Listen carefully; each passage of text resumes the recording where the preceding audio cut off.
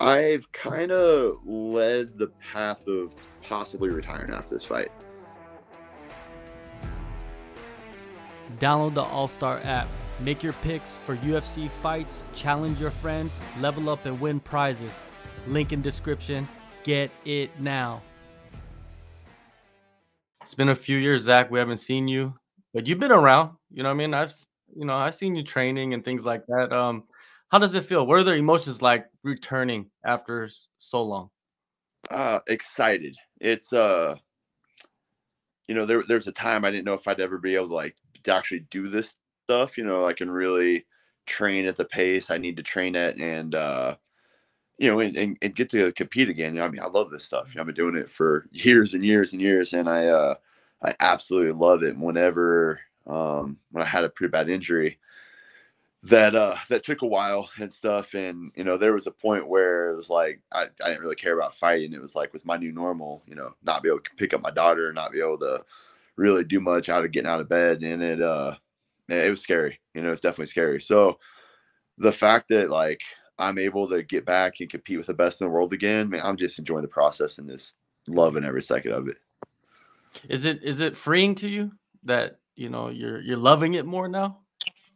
Yeah, it is. I mean, you kind of it's a passion, but I mean it definitely turns into a job, where you're doing stuff, and when you don't want to go train and do certain things, cut your diet, whatever it is, and you got to make sacrifices and make the decisions. But I mean, this has always been something I love to do and stuff like that. But yeah, it was whenever you think something gets taken away, like you definitely puts a little bit more, in perspective and stuff. And that definitely happened. And uh but it also helped on the other thing, like when I decide to be done, like life is good, like I've done a lot of cool things in this sport, but life outside of it is also very good, and I mean, even though my whole life revolves around it, I've got my gym of my own, I've got a fight promotion I own. So I mean, everything is MMA and combat Mm. sports. But it's nice to be able to show these guys that, this is how you do it at the top level. And this is, still something I love to do. Yeah, and you get to return in Kansas City, which is a perk, right? Oh, huge. I mean, I was planning on maybe coming back like early summer maybe. And then yeah, I I saw the announcement for Kansas City. I'm like, whoa, hold on, man. Like, how am I not on this card? Had to start making the phone calls and, threaten some lives maybe. I don't know what I had to do, but I was like, hey guys, like, there's no way I'm not on this card. You came to Missouri for the first time in KC, Mm, 6 years ago to the date, and I was on mm, it, and it just makes sense for me to be able to come back and do it in front of my mm. my home state, my hometown, my team, my family, all my friends. Yeah, it's a pretty special thing for sure. Oh man, it's gonna be a special moment, especially what you've been through, and to be able to walk out in front of the people you love and the people that love you. You know what I mean? How could you prepare for that moment? Can you prepare for something like that? I mean, it's one of the things where I no, not really. I mean, I've always I just the walkouts are always fun, just enjoying the crowd and stuff, and even halfway across the world, I find the people that are there for me. My family. I got really close friends that always travel with me, so I'd always just find them and give hugs and stuff during the walkout. So I mean, it's yeah, it's gonna be special. My biggest one is my oldest daughter. She's 5 now, almost 5.5.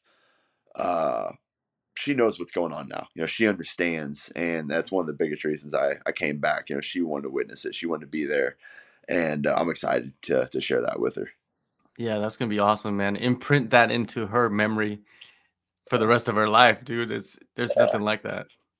Yeah, it's like, I mean, you try to explain like what you've done and things. They watch. That she's been to shows that I've promoted, and she's been to shows before and stuff. But she's never seen the UFC, and uh, I don't. I think it might put some perspective on like, oh, this is what Daddy does. Like, this is who he is. Like, this is special.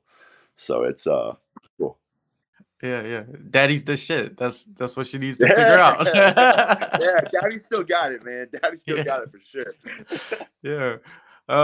You started off as a welterweight in the UFC. Now you've slowly progressed to light heavyweight. Like, why did you decide to return back at 205?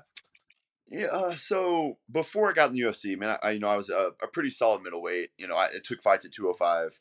I've had some fights at 205 already, and then getting into the UFC, I was like, all right, if I'm going to compete with the best in the world, like I got to do everything right. And we decided to make the cut to 170. And the last, I mean, so I had 9 there. The last 4 were getting really rough. I mean, it was bad, and it was just time to go back to middleweight. Um, we planned on returning to middleweight. I mean, I even told them, I'll fight at 85. I would have had to do everything perfect, everything right. Especially, with taking the fight, here in Kansas City on April instead of like something in summer. But, it was one of the things where, I could have done it, but then I was like, I mean, if they have anything at 205, like I'll entertain it. If it's the right matchup or something that that makes sense or sounds fun, like I'm in. I got power. I still have a good chin. Like I'm strong. I control it. I think I can handle the stuff at 205 also. And yeah, so they were thinking, and some names are getting thrown around, and then Ed Herman at 205 popped up, and I was like, dude, like that's just fun. I had a so my last fight, which years ago, August of 2020, a couple weeks after that, I actually got offered Ed uh, on like a week notice, and I accepted it. But they went. I think they went a different route. They went with another 205. I think it was I want to say Mike Rodriguez maybe or something like that. Or yeah. So that fight. So I actually accepted that fight, and then they just went a different route. Not a big deal. And then, yeah, so I don't know if maybe since I already accepted it, and then there maybe in talks with him, it just made sense. And so, I was on the fence between 205 and middleweight, and then the name came across, and then I also started looking and thinking about things, and there's not very many people in the history of the UFC that has wins in 3 weight classes.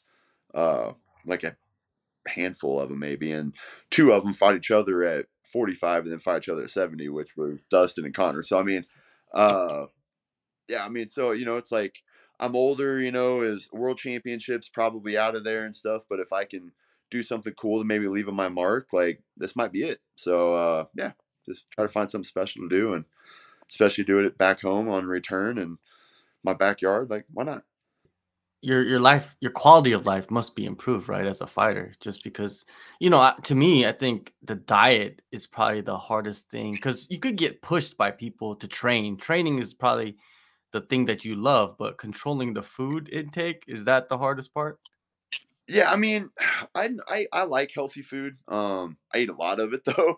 Like I love sushi and fish, and I mean, like when I come out to Denver to train, like I pretty much live on like poke bowls. But yeah, it's just more I eat a lot and stuff, and if obviously with family, end up eating like kids leftovers stuff. I mean, but I don't eat a lot of junk food. I don't really even like a lot of junk food. So uh, honestly, not much has changed outside of like I'm not gonna have the big 24-hour cut. I'll have to cut some. I mean, I'm walking, but what I normally do, I've been a little bit lax just because I know I can. I guess like I'm not everything's super down, but yeah, quality of life is good. But I mean, I enjoy feeling good from eating clean and stuff and like kind of being in fight camp, and like I've still been doing that even though I really probably don't have to. But I mean, I got big. I mean, whenever I'm bedridden for 3 months, couldn't do much, couldn't train for a long time. I mean, I think I hit like 252 was the highest I ever hit in my life. So yeah, I was a little chunky boy.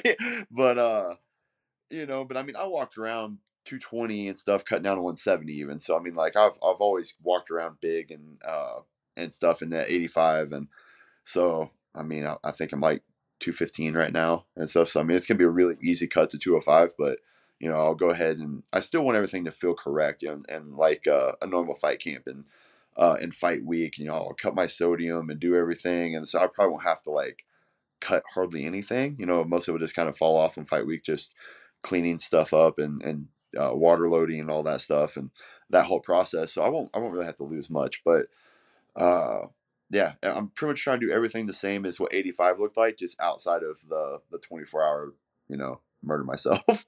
Yeah, for sure. You're back with Mark Montoya. You're back with Factory X. You got so many great training partners, right? Guys that have fights coming up or they have fought, like Rob Wilkinson. He just took out Thiago Santos. Look Dustin phenomenal. Jacoby's in there. Yeah, yeah. Dustin Yeah. Jacoby's in there. You got Anthony Smith is in there. He's preparing for a fight, man. How has the environment been, man? Just to jump in there with those guys.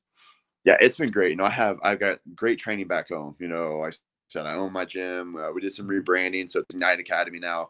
I've got some really good guys there, and get a good push when I'm at home. So, but like the weeks that I come up here, yeah, it's just been top level guys all trying to peak at the same time, and it's fun competition between us. So, which also I think gives me the confidence really fighting at 205. I've got, like you said, Dustin Jacoby's fighting the same night as me, top 15 in the world. Anthony Smith, top 5 in the world.